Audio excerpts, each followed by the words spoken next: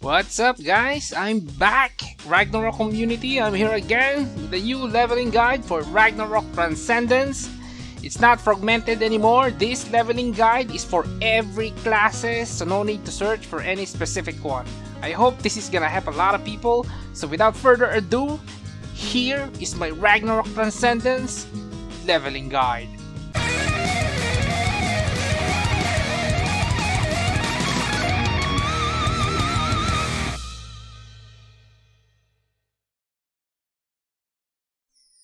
Okay, let me give you guys a few info before we head right in.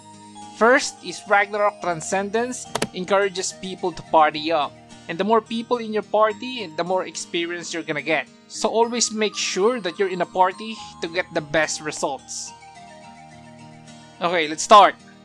From level 1 to 10, it's gonna be the training grounds. Most likely, there will be no party in this area, so you're gonna have to solo. Don't worry, it wouldn't take long. Even if your job level is 10 already, stay at the training grounds. Because if you leave early, you might have trouble killing enemies. Especially if you're not the killer classes. But if you are, for example an archer, you can leave the training grounds at level 5, heck even at level 3. You will notice that your job level is already 10. In Ragnarok Transcendence, job level goes up very fast. So that's level 1 to 10. You could leave as early as level 7.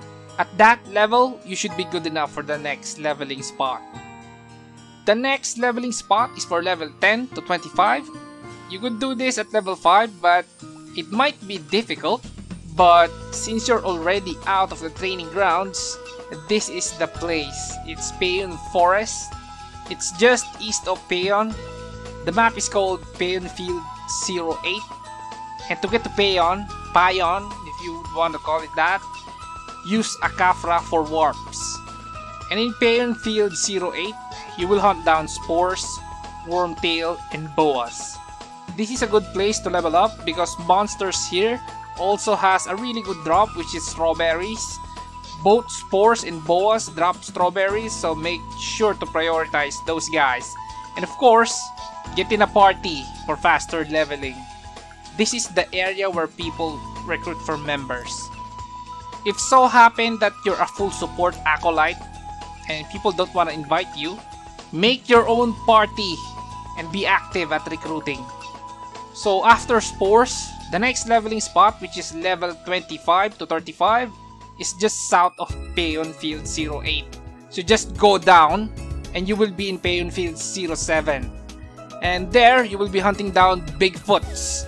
Primarily Bigfoots, and like in spores, there's a farmable item here which is honey, another sought after item. It's gonna help you save up money to buy gears. So anyway, here is the recruiting spot. This is where people set up pubs for inviting members. You can stay in this leveling spot until level 40 if so happen that the next leveling spot is still too strong for you or no one wanna invite you in a party. The next leveling area is for level 35 to 55 and the place is called Orc Village. And to get there, you can use the Kafra in Frontera, spend 1,700 zennies if I'm correct, to warp to Orc Village. And when there, you will hunt down orcs, all kinds of them. But be wary of this place because all monsters in Orc Village are aggressive. There is a high chance that you will get mobbed, so be careful. This is the recruitment place. And yeah, beware, there's a boss in here. You can stay here until level 60 if, again, the next leveling spot is still too strong for you or no one wanna invite you in a party. There is an alternative place which is Toy Factory, but I've been there a lot. And there's hardly anyone there. But it wouldn't hurt to check, just in case. Now from level 55 to 70, the area is called Morok Field 17. And to get there, just go down from Morok 2 times, and then head east. In that area, you will be hunting Hodes, Sandman, and Frildora, if I'm correct. Hodes and Sandman are weak to fire, so bring fire spells and weapons. The recruitment area in Morrockfield 17 is located here, not near the entrance, so just move a bit, and when you see a bunch of vendos and people, that would be the place, the recruitment area. There are times that there are less people here, so just find the right time for your region. Okay, now for level 70 to 85, the place would be Gefenfield 06. And to get there, you need to go to west of Geffen 2 times, then head north. That place is full of dragon types. That's another place where fire element would be very helpful.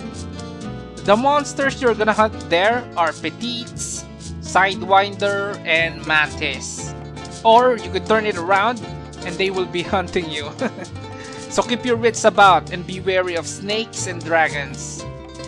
You can leave this place as early as 80 if you're getting tired of the place. And you can stay here until 90. I do recommend that you stay here at least level 85. Now for the final area you will be grinding in. The location is labeled GL Prison. It's located in GH, not Gaming Hardcore. It's on Glassheim. So from the Petites area, Gefenfield 06, just go west and be in GH. And from there, go to this area at the top and get inside.